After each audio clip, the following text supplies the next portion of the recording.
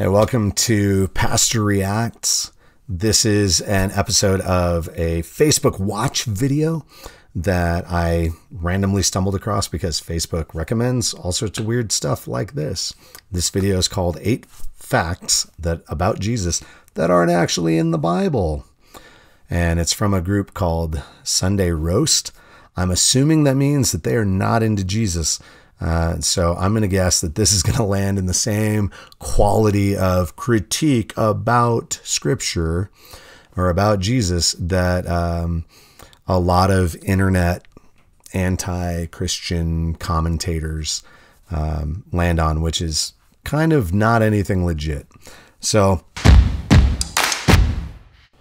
let's try this. Okay, 8 facts. There we go. 1. Oh, they come out the gates. Dang. Number 1, Jesus isn't part of the Trinity. That's going to be an interesting thing to claim. Let's see where they go with that. I don't know what they're going to say. Let's see. Okay, the word Trinity is never mentioned in the Bible. That is true. That doesn't mean that Jesus isn't a member of the Trinity. But the word Trinity is never mentioned in the Bible. That is 100% true, but not what I think they're going to claim it means. First used by the early church father Tertullian. That could be legit. I actually don't know. I don't know if that's accurate. It might be. But the term being coined at that point doesn't mean that it's not legitimate. There's all sorts of terms for theology and doctrine and so on that we use now that they didn't have or that aren't technically scriptural. It's a way of summing up or explaining something that is a scriptural concept. Not everything directly word for word comes from the Bible. When you talk about theology, it's a single term that encompasses truth that you see in Scripture. And you absolutely see the Trinity reflected in Scripture. You see the Father, God, Yahweh, absolutely referred to as God. And so there's that. The Shema in Deuteronomy 6 absolutely says there's only one God. But then you also have Jesus, who is given all sorts of divine attributes, who is referred to as God repeatedly, who is worshiped as God, who claims unity in a unique way with the Father, in a way that nobody else does, in a way that gets him crucified for blasphemy. They weren't wrong about the idea that Jesus was claiming to be God. And if he was wrong, if he was lying, or if he was crazy and didn't know the difference, it actually was blasphemy. So his accusation was technically correct, except that he actually is God. He wasn't making it up or lying about it. And so then he is divine. And then same with the Holy Spirit is referred to repeatedly as the Spirit of God. And so we know that these three are different. The Holy Spirit is a person sent by God, but he has his will and everything else, but he is also the Spirit of God and not just something created by God, but he is the full essence, power, and Spirit of God. And so we have this uniquely strange, these three different people, persons who are referred to as God individually and are not just like modalism would say that, the Father's in heaven and then Jesus comes and then when, it's just God in the form of Jesus. And now one or twin powers activate form of Holy Spirit after Jesus goes back to heaven. That's not it either. It's not that that God only operates in one mode at a time. The Trinitarian God is present uniquely at the baptism of Jesus. We see all three present at once. And then there are hints of it all over Scripture as well. But in the baptism of Jesus, Jesus is physically being baptized.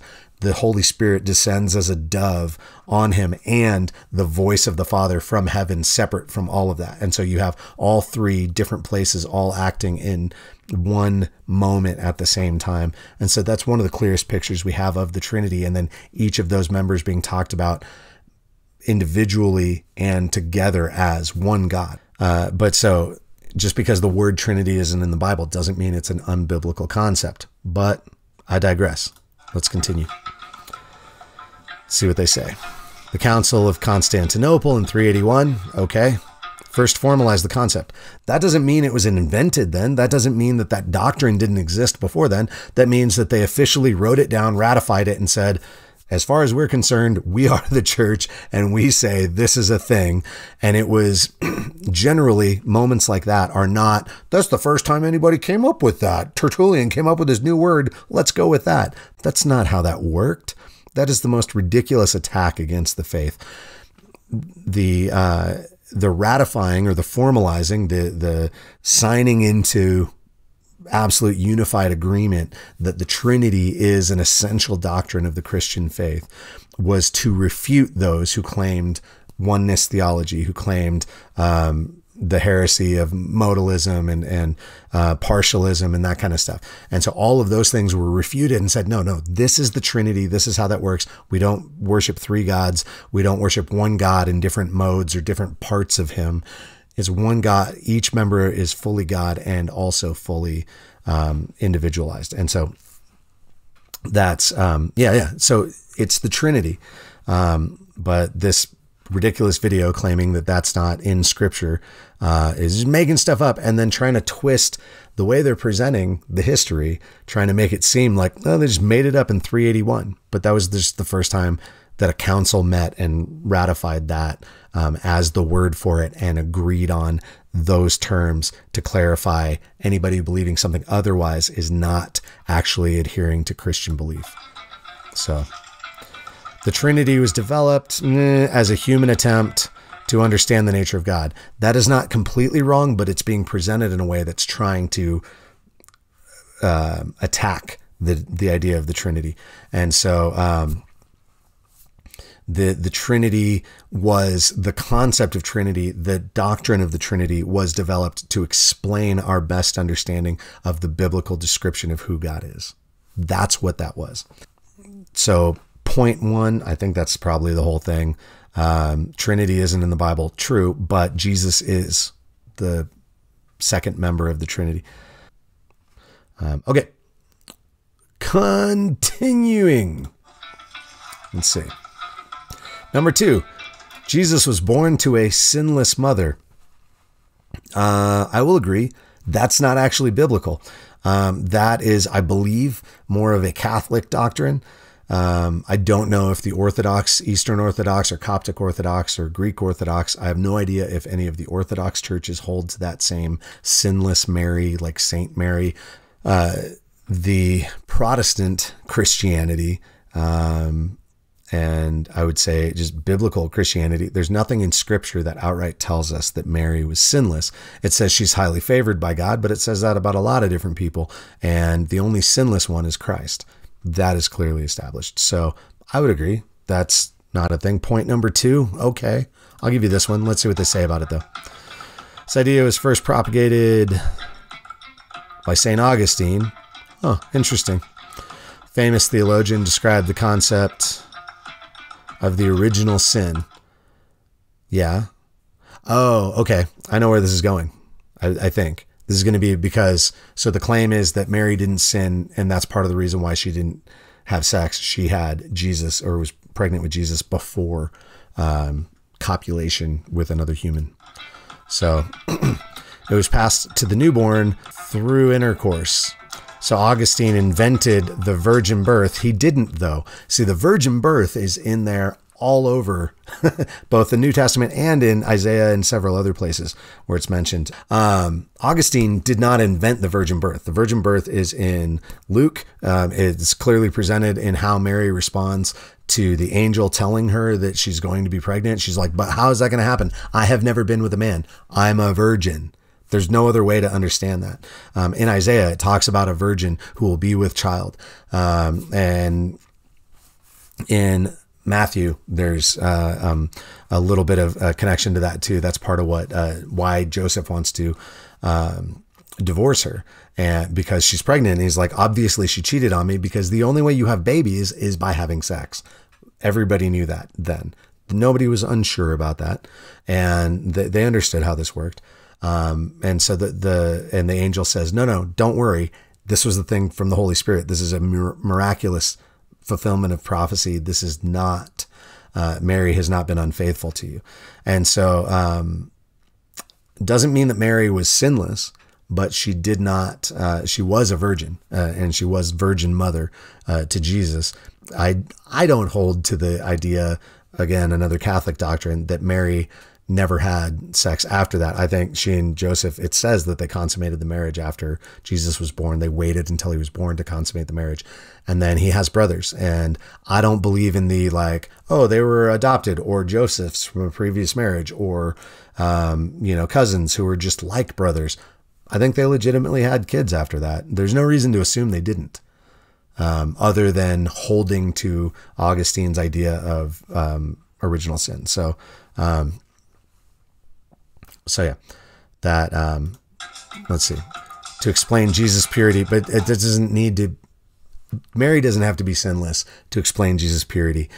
The virgin birth is not only about Jesus' purity, it's about the miraculous event of that this is something that God is doing in a brand new, unique, one time ever kind of a way. It's just something different. So the only gospels that talk about it are Matthew and Luke. Hey, I feel like I said that already. There's no reason to assume that somehow lowers the credibility of the claim. It's such doublespeak in those who attack scripture to say like, oh, this is only found in 2 of the gospels. They will turn around and say, this is found in all four gospels. It's obviously false too. It's like, so just, if it exists, it's false. If it's not there, it's false. If everyone said it, it's false. If no one said it, it's false. It's just false. You just claim it's false no matter what evidence you're presented with. You're like, see, that proves it. Like, that's not how things work. And that's not any reason to assume that this isn't legit. Okay, but let's see. Both were written a century after Jesus. Not true. Most scholars do hold that these were written by, Luke was written by a guy who spoke with eyewitnesses, and he writes about that. There's no reason to assume that they were written so late. Some attackers of the scripture try to place them later, but it's not valid. Church tradition and all the historical evidence always points to these being first century documents written by the people that they were attributed to. Okay. All right. So far, number 1 was garbage. It was correct technically, but its explanation was way off. It was about Jesus and the Trinity. Number 2 was that Mary, the mother of Jesus, was sinless. I don't disagree with that. That is true, and it's not in the Bible. This one, number 3, Jesus had no siblings, except that literally is in Scripture. So let's look at this. This is the official doctrine of the Catholic Church. So again, I'm not a Catholic, so I don't hold to that doctrine. And the Bible does say that James is the brother of Jesus, and it talks about Jude as well. And there's hints and references that there are other siblings of Jesus. There's no reason to assume that Mary and Joseph, in fact, the Bible kind of hints that they did consummate the marriage after Jesus was born. It says they waited to do it until he was born. So that implies that they did consummate it after he was born. And there's no reason to assume that a healthy Jewish couple would not have more children. And so by all indications, they did, because Jesus had a couple of brothers. And in fact, the conversion of his brothers to believing in and even martyrdom on behalf of his messiahship, of him being who he said he was, like, that's a huge testimony to him being legitimately who he claimed to be, that it converted his brothers. So anyway, it's just on the list of things. Okay. So this is the official doctrine of the Catholic Church, that Jesus didn't have siblings. I do not believe it, and I don't feel that it's biblical. So this one, okay, I'll give it to that. It ties up with the idea that Mary was a virgin.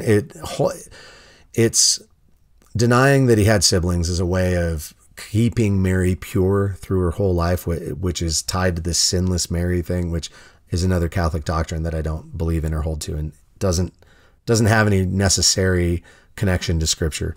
Also, some of these pictures are super good and some of them are super weird. Like, some of the things are like very relevant and some of them are very odd. So this video is weird. Okay. However, the Bible says Jesus had a number of siblings. Correct. I just said that. Okay. One of them was James. See? Catholic theologians sometimes say that James was a cousin, I bet. Ha ha! Yeah. Okay.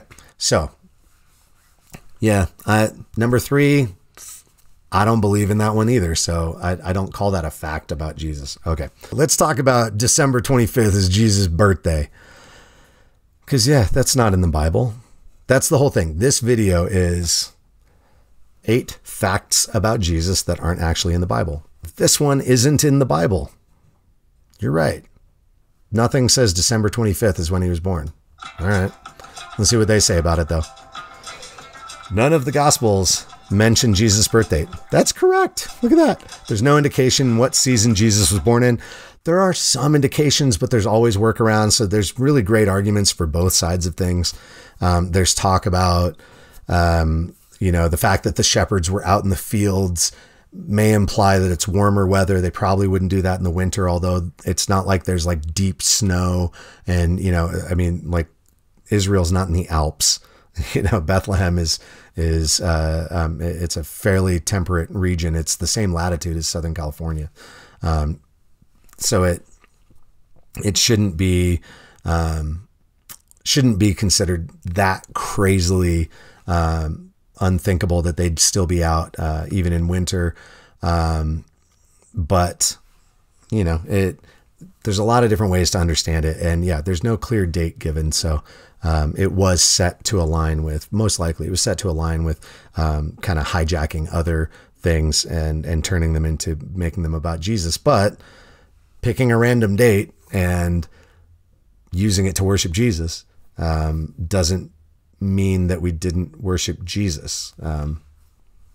So I don't, December 25 isn't biblical, but it's not exactly like unchristian either. December 25th is a tradition that was born. What are they going to claim? Much later. Good point. Christmas wasn't celebrated until about 330 AD. Cool. December 25 was likely chosen to coincide with Roman Saturnalia. There's a lot of different, pagan holidays that potentially connect to this. There's so much weird mythology and stuff. And then there's all sorts of random things where different cultures like do their best to eradicate all opposing things or things they take over. And so it's hard to know all of the facts because there's a lot of different legitimate sources that present different ideas, but it's not that, crucial. Celebrate Jesus' birth. It's a time to talk about all of that and, be excited about what Jesus has done. So I don't know. Here we go. Some crazy conversations happening in that right now. It replaced the earlier pagan holiday. So that's the claim. Ooh, Jesus was celibate. Ooh, that's, let's get into that one in a minute. Okay. Let's back up just a little bit. Okay. We'll leave it there for now. I don't know. Number 5. Let's see. Let's see what it is. Number 5, Jesus was celibate. Okay. It says that wasn't in scripture. It's not in the Bible. This one I would debate. I don't think there's any reason to think that Jesus was married. There's absolutely nothing that gives us an indication of that. And there's literally no reason to think that he would have been sexually active without being married. That was a very frowned upon thing in their culture. And while it was pretty widespread, it was still frowned upon, and it was definitely not considered righteous. And so, anyway, let's see what they say about this. 'Cause usually it's like, okay, well, technically like those words aren't in scripture, but I think the biblical account of who Christ is would lead us to the conclusion that he was celibate. But let's see what it says. The video says, the New Testament doesn't say that Jesus had a wife. That's true. But there's no mention of him being single either. Well, for that, maybe he had 4 arms. The Bible doesn't mention the number of arms he had. Maybe he only had 3 fingers.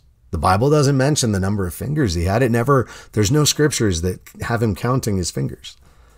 Like, just randomly making up stuff like, well, the Bible didn't say that. Like, so, I mean, okay, you do you, but it doesn't fit. So when the Bible doesn't speak to something, we take the rest of scripture and we evaluate it all based on that and go, well, what makes the most sense here? And claiming that Jesus had sexual relations or was married is unreasonable. Doesn't fit. All right. For a man of Jesus' age, it would have been very unusual for him to be single. Yes. And yet, here he was. There was a lot about the life of Jesus that would have been very unusual. That's okay. All right. The idea of Jesus' celibacy was first proposed by Tertullian. No. The idea of Jesus' celibacy was first proposed by Tertullian as part of ratifying certain doctrines about who Jesus was. Things that the church already believed and taught. And in particular, some of the stuff being addressed at these councils where Tertullian was present in the mid to late 300s, some of the heresies that were really taking a lot of steam, one in particular was Gnosticism, which was really strongly trying to make a case that there's spirit and flesh in such separate ways that the spirit is all good, the flesh is all bad, so it doesn't matter what you do. Paul clearly refutes that idea in Romans, says, what, should we just go on sinning then? No, absolutely not. That's not what I'm saying. And he goes on to make that whole case. Read Romans 6 and 7, 5, 6, and 7 for more on that. And then even into 8. But Tertullian bringing this up and getting it written down and included does not mean he's the first one to ever come up with it. I hate this kind of just random, misapplying of scripture and just like, hey, let's misrepresent this and make it sound like it's something else when it's not. All right. The church father argued that Jesus must have been celibate to remain sinless. Well, yeah, since he's not married, he can't have had sex and be sinless. But it's not that they had to come up with these rules to maintain this false idea that he was sinless, or they had to just make up things and ignore evidence or anything like that. Like, to say it like that makes it sound shady. It's a false presentation of things that is like, oh, take it super current times right now. At the time we're filming this, the Johnny Depp Amber Heard stuff has been going on, right? And Amber Heard has all these things where she's like, nobody's going to believe you because they're not going to believe that given the context and everything else. I'm going to twist it and make it sound. And then people are hearing her say that. And they're like, wow, you are a horrible human being. And so it's that's this kind of thing. It's like, I'm going to misrepresent this. I'm going to say things that are technically sort of true, but I'm going to say them in a way that kind of paints it like, ooh, look what they did. And it's like, you're saying that like there was something wrong with it. There's nothing wrong with that. As part of continuing with the doctrine that Jesus is sinless, and also looking at scripture and looking at his life and going, hey, hang on. He's single. He would have, as just a pious man, much less the Messiah, would have stayed celibate if not married. And so, anyway. Jesus had fair skin. No, he didn't. Granted, looking at a lot of Catholic imagery, I can see how you would be misled to think that, because here's a picture of like Jesus with like probably my skin tone once you take away the weird coloring faded of the thing, and then but like green blue eyes. Yeah, probably not. Middle Eastern Jew in the 1st century, probably dark hair, probably dark brown eyes, maybe golden, probably fairly dark skin, like a solid Middle Eastern brown tone. Yeah. Like everyone who lives in the Middle East. Like, it's not that hard to figure out. I don't know. Like, This has been a popular thing lately. Like people keep, like I see people come through and troll in Christian videos. Jesus wasn't white. Like, cool story. And who said he was? Like, what are you addressing? He's just like randomly run around the streets and yell things at people. Like, okay. Anyway, our dominant image of Jesus comes from, I don't know, the Italian Renaissance. Yeah. So see, not even the Renaissance artists made no efforts to accurately depict what Jesus looked like. Right. They literally, like, if you study art, which I was an art major before I got into Bible.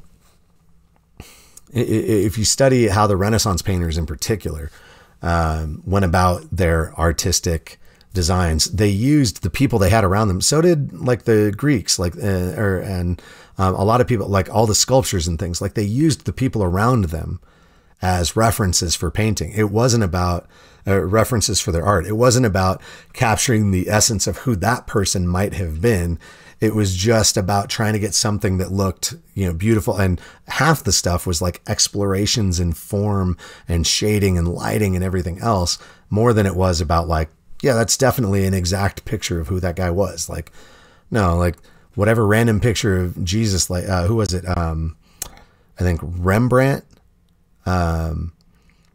Almost everybody in his paintings is him. He was his own model. He looked in a mirror and he uses himself as the reference for most of his portraits. And so he's present in all of, even women. Like, I mean, so it's like, that's not a, like, so what?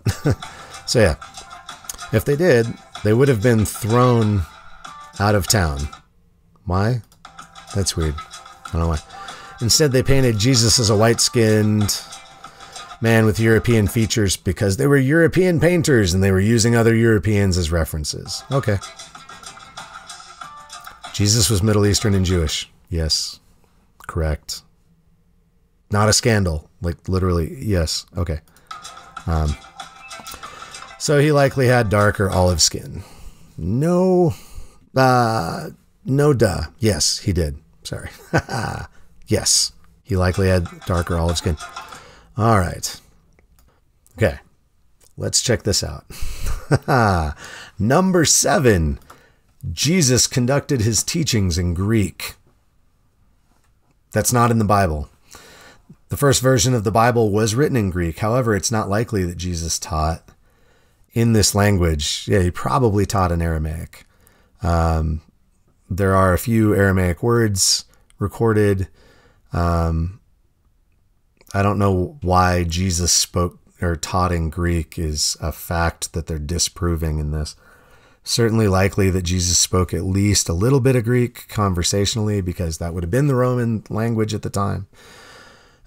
He for sure spoke Hebrew, and probably the common language was Aramaic. And it's not unreasonable. Even in most other countries, like Americans have this idea that like, only speak English, only one language. Like most people in other countries these days are multilingual.